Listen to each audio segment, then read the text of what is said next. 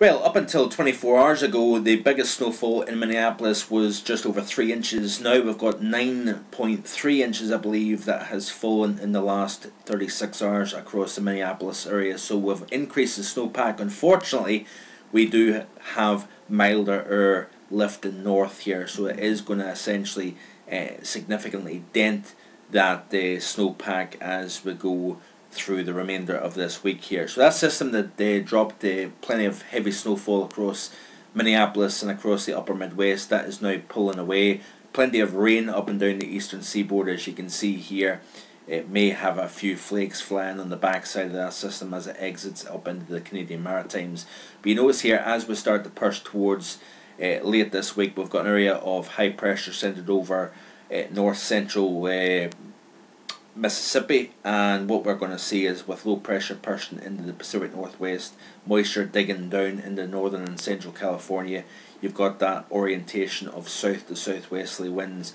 So we're going to pull milder air up into this very region that has seen some significant snowfall. So unfortunately, I think we are going to lose quite a substantial amount of that snow that has been dropped here. You notice here the 540 line all the way up to the Manitoba border here. So strong south to southwesterly winds.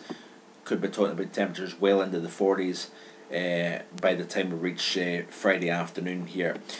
But like I've emphasised in the US outlook for the month of February, we are going to end the month of January on a relatively mild note, but there is going to be some incursions of milder air, or should I say colder air, as we go through next week here. So this would be end in January, beginning in February. We've got a cold air mass coming down, a nice 1044 high coming out of Canada. Thickness values down into the 5 teens range. So we're going to see some fairly chilly air coming down, no question about that. And then once again we pull in southwesterly winds once again. So unfortunately, it is going to be a very back and forth type of setup here as we leave January, begin February. Systems continuing to pile into the Pacific Northwest here as well, if you notice here. So that's the general rule of thumb: troughiness in the west, ridging in the east.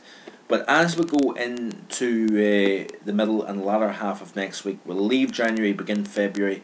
We've got another system riding the northern tier of the country. That is going to open the floodgates of Arctic air, a little bit more potent Arctic air coming down into the equation here. We've got a 979 millibar low over Quebec. We've got a 939 high over central North Dakota.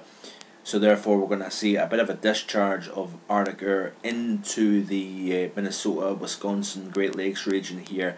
Notice here we've got a 504 height line dropping in the southern parts of Minnesota here. So we are reintroducing Arctic air back into the pattern, despite the fact we're going to see surges of milder air trying to lift in. So it's a very up and down kind of pattern as we leave January, begin February. Another system comes down.